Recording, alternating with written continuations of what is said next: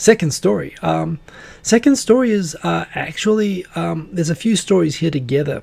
So, okay, this is complicated because some of these I want to tell as part of an overall story of multiple stories. So this is where I get a long thing, but I guess I'll try to break it up, or at least I'll probably do a couple run together. So anyway, let's dive in and see how we go. The first thing I want to mention, hey Tawaiwai, good to see. Yes, and Thomas H, also good to see you there in the chat. And the J vlog, oops, late, no problem, we're just getting into the second one. You just missed out on the Olympic alcohol and withholding of condoms. So yes, vaccinations are interesting. Here's a graph right now of doses administered per 100 people, and as you can see, Japan is not China and South Korea are still higher than Japan. In fact, no, this won't jump to the other graph, but as you can see, Japan's gone, that red line down the bottom, it's gone from being terrible to going pretty well. It's been late, but it is accelerating, and it is continuing to accelerate for the reasons I'm about to show. So it's funny, this is what happens when a government realizes in mid-May that they are going to be kicked out of power if they don't actually do something about making sure that people can get vaccinated, given that it feels like the government had abandoned the country ahead of the Olympics and whatnot. And right now, I can speak for myself as well. That I got a heads up the other day from work that these work vaccinations, I'm going to be able to get one of those. So we actually have multiple options coming up right now, and I'll go through what those are. But if you're in Tokyo anyway, the first is that the mass vaccination centers for 10,000 people a day in Otemachi being done by the self-defense forces. Turns out that people, as I mentioned last week, some of them are only 20% of the capacity is actually being booked by elderly. Most elderly don't want to travel to the center city of Tokyo to get a vaccination. They just want to do it locally. So they are choosing to do that, and the result is that, you know, they've got all of this capacity free that's not being used. So the government said, ah, screw it. Okay, everyone over 18 can book a vaccination in Otemachi if they want it, or they can do it locally when that becomes available. But the point is, for most people under 65, you still can't make reservations for vaccinations yet. So if you have a voucher from your local city council and you live in Tokyo, you can book for Otemachi right now and go and get a shot like this week, which is awesome, except I live in one of the 14, there are 14 districts, so there are 9 districts in Tokyo that have not handed out vouchers to under 65-year-olds yet, and I live in one of those. So I don't have my voucher with my vaccination number that they need to check off to give me, to allow me to make a reservation in Otemachi, so I can't go. But if you're lucky enough to live in one of the 14 districts in Tokyo that has issued vouchers to people under 65, you can go and book your mass vaccination center Moderna shot.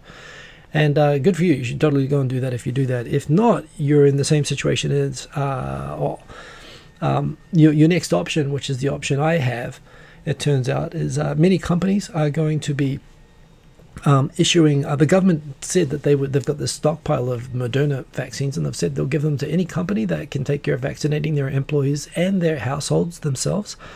They will just give for free the vaccines to the companies, and the companies will use their own company doctors to administer them. So you have cases like SoftBank has said, yeah, we'll take 250,000 vaccines and we will vaccinate all of our employees as well as their households, as well as Masayoshi Son has also promised to vaccinate subcontractors and support people and people in towns around SoftBank facilities. So actually, you know, again, a lot of the heavy lifting, and right now the airlines have already started vaccinating their employees, and yeah, I'm going to be able to do that at work, hopefully within a couple of weeks. Hopefully this week I'll get the details on that, but I can get a Moderna shot, and you know, just as effective as the Pfizer one. So I'm just going straight for that, and you don't need the voucher to do the company vaccinations.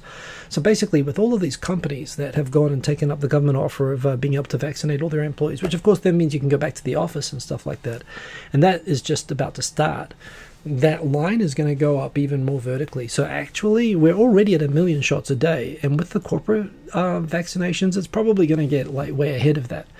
So I think we're going to get to a point very, very soon where everybody who the government promised that everyone who wants to be vaccinated will be able to have been vaccinated by November. And the rate things are going, it could be sooner than that. It could actually be October. But what's interesting is that unlike in other countries where they talk about with the vaccine rollout, like in America, they've been doing it for a long time, and they're very focused on getting to 70%, getting to herd immunity. And a lot of countries are sort of focusing on how do we get 70% of the population, remembering that kids can't get vaccinated, and a certain percentage of the population, for various reasons like allergies and whatnot, also might not be able to be vaccinated. So you got to have 70% of the population, excluding all the people that can't be vaccinated, or including those people. So you really need like practically everybody who can be vaccinated to be vaccinated in order for the vaccine to actually work, the same way that you have with the mumps vaccinations that they give babies. They make it mandatory in many countries, like in New Zealand, to have the mumps rubella shots, because that's the only way you make sure that the disease is eliminated. Otherwise, it's always going to spread around in the community, and there's always going to be a risk. So I know America's confronting that. Japan isn't really confronting that yet, because right now the issue in Japan is the people who want vaccines and can't get it are freaking out, and the government's afraid of them. So it's focusing on making sure everyone who wants vaccines can get it, and they're focusing on the voluntary aspect. They're focusing on the aspect that these corporate vaccinations are for people who want them. Of course, you have multiple options. You can get it from your local city council, you can get it from the Self-Defense Forces office, you can get it from your company, or you can decide if you're not actually required to get it. And there's no real pressure to go get it at the moment. They're just giving you the options. However, the discussion that is starting to happen in Japan is the discussion in this kind of left-wing newspaper, the Tokyo Shimbun. 打たない自由はない。接種はそういう努力義務なのに、差別偏見。Basically, 圧力とか, they're talking about the idea that people who are hesitant, who do not want to get vaccinated or are not sure about it, feel like they are under pressure and may be subject to discriminatory sanction if they do not get vaccinated, even though they have their own reasons for not doing it. And it's starting to raise an interesting question. If you have the workplace vaccinations and then you go back to work, I'm sure in a country like Japan, there are going to be companies that are going to say people who are not vaccinated will not be allowed to come back to work, or you'll need proof of vaccination to be able to come back into the office or something like that, or you'll need to take special measures. Like I say, people will be singled out or treated differently. And accompanying this as well, I should also point out the government has decided that from September they will start issuing paper document-based vaccine passports, indicating that people as proof that people have been vaccinated. The idea being that most countries are going to reopen international travel on the basis that you have proof that you've been vaccinated for that. And of course, a lot of countries are also looking at setting up, as well as Japan is setting up a digital passport system for tracking, basically carrying evidence that you've been vaccinated, which can be used for reopening travel. And Japan is keen for that, both ways travel, frankly. So they're setting up that framework from July. But of course, there are countries like Israel that have made used vaccine passports for things like going to the movies and restaurants and so on as well. And it's not really clear what the application of that's going to be, but people who are hesitant are worried that they are going to face discrimination for not getting vaccinated. And they're questioning while everyone is still emphasizing that the vaccinations are voluntary, will they be discriminated against? And it's kind of tough. Certainly, I think it's legitimate to actually have different rights based upon vaccinations. And this is totally normal. When I lived in Singapore as a kid, the whole family had to have malaria vaccinations before we went to Singapore. That was mandatory. I grew up in New Zealand. We have mandatory shots as babies. They're not actually mandatory in Japan, by the way. And there is a history in Japan. There have been some cases of, I think it was the HPV vaccines, that they had a bad batch that caused people illness and whatnot. So they've had some bad experiences in Japan, which increases the sort of, it's not so much a pure anti-vax. It's not people believe it's going to give them 5G. It's just people not sure whether they really want to inject something if it's not put to them in a way that that you have to do it. So this is the thing. It really makes me wonder how far, while it's great that right now the availability of vaccines is going through the roof in Japan, and after being very slow getting started, it is very, very good that now I'm looking forward myself to hopefully getting my first shot. And it's Moderna, so it's 4 weeks apart, but hopefully in the next couple of weeks, and then maybe before August, perhaps even, I could be, fully vaccinated. I'm looking forward to that, but there's a question about how far in Japanese society is that going to reach, and is it going to be like America, where you're going to have to start having like free guns in order to free ammo, or all the sort of gimmicks that they're using to incentivize people to get vaccinated, frankly, which is to be responsible. But there again, obviously, social responsibility is not a big motivator for a lot of people. My personal view on this is that I certainly don't think it's appropriate just to bully or harass people, or, you know, like, bullying is not justified for anybody, even if they did something bad. We have this reflex. It's a human reflex. It exists in Japan just the same as in Western countries. But I do feel like in countries like New Zealand and America, the sort of Protestant sort of culture colonized countries, or that have that foundation, there is this kind of self-righteous entitlement to be a bigot. That we have the idea that, you know, you have so many people who feel like who used biblical justification for mistreating black people, or for discriminating violently against like gay people and so on, and they use religious justification for it. It's like they have a green light to be bullies. And the thing is, even if someone is an actual convicted criminal, you know, say you have someone at your work who has a criminal conviction, that doesn't entitle you to bully them. I mean, there might be restrictions on employment. They might, you know, have certain obligations to society. They might have to report to a parole officer, but you're not entitled to bully them. And I think it's the same. I don't think it's appropriate to, you know, I think it's fair to be concerned about policing, you know, like social bullying of people who choose not to be vaccinated. But at the same time, I also think it's totally fine for there to be, you know, safety-based discrimination on what people who cannot be vaccinated or choose not to be vaccinated can do, you know. And I think there needs to be a switch in messaging to emphasizing the goal of getting to 70% rates. And if nothing else, if social responsibility doesn't motivate you, which it should, but it doesn't really nowadays, then what I think should motivate you is the things that will happen to you if you get it. And I know that there's so many people who talk kind of like, if there's kind of a thing that, yes, it's largely only fatal for people who are like above 50 or who are obese or have diabetes or cases like that, you know, so sort of preconditions. So if you're like under 50 and reasonably healthy or whatever, I know a lot of people think it won't happen to them, but even young people who catch it, the cases, I mean, again, it messes up your blood and the organs that depend on your blood, and it's now been established it shrinks parts of the brain that affect smell. You can lose your sense of smell. You can lose your memory or your ability to retain memories. It can cause you basically brain damage. People end up needing dialysis. It can mess up the kidneys and the liver. People lose the ability to sleep, to taste. They lose their memory. And, you know, it goes on for years after. So even people who have mild cases of COVID, like, it's a scary, I mean, I would get vaccinated. It's not so much that I'm afraid of dying from it. It's really, well, it's two things for me. I don't want to be responsible for passing it on to other people that obviously could have life endangering, but it's not just the life endangering things, it's everything else. Respiratory problems, brain problems, kidney problems, you know, the long term. The hair loss doesn't scare me so much, but that's another thing again. So yeah, I don't think that there's so much emphasis. I think the media is playing so much that, you know, one person in every 100,000 has blood clots from the AstraZeneca, and everyone stops wanting to get shots in places like Australia and the UK, when, you know, they should be spending more time focusing on why the other 10,000 people you know, really should get the shot, which is this. The consequences are pretty awful. So yeah, you know, the news is doing a little bit of it, but that's why I'm going to get vaccinated. So the vaccine passports, and yeah, that's what's going on at the moment. Certainly it's great that there are more vaccinations, and the question is, you know, how far is it going to go? How much is hesitancy going to come into it? I'm going to jump into the comments. I've been flipping around, so it hasn't, the screen hasn't died. But back into the comments anyway.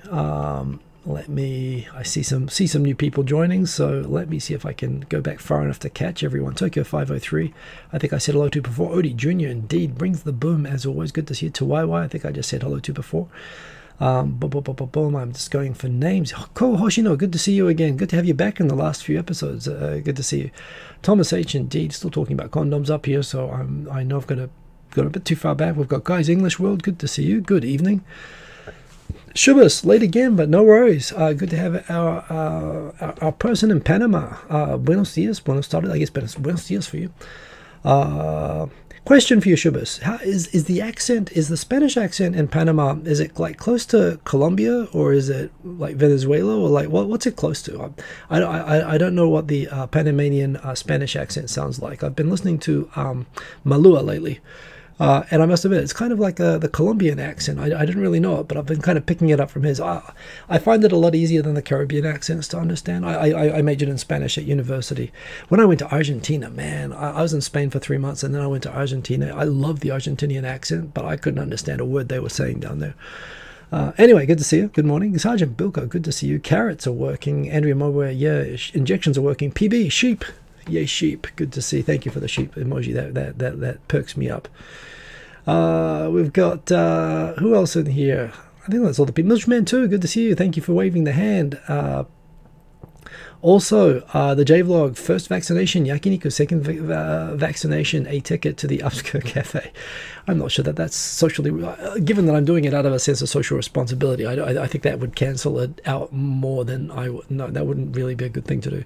Also, I've heard after the second shot that you really do get knocked out quite badly. I've heard that now I'm having family members in Australia and New Zealand get them. My dad got the Pfizer one, and the second one really knocked him out. My stepfather in Australia got the he got the AstraZeneca one, and the first one, apparently that one knocks you out. And they both basically just slept for a day, which sounds wonderful, but it means I'm going to take that into account when I schedule my shots.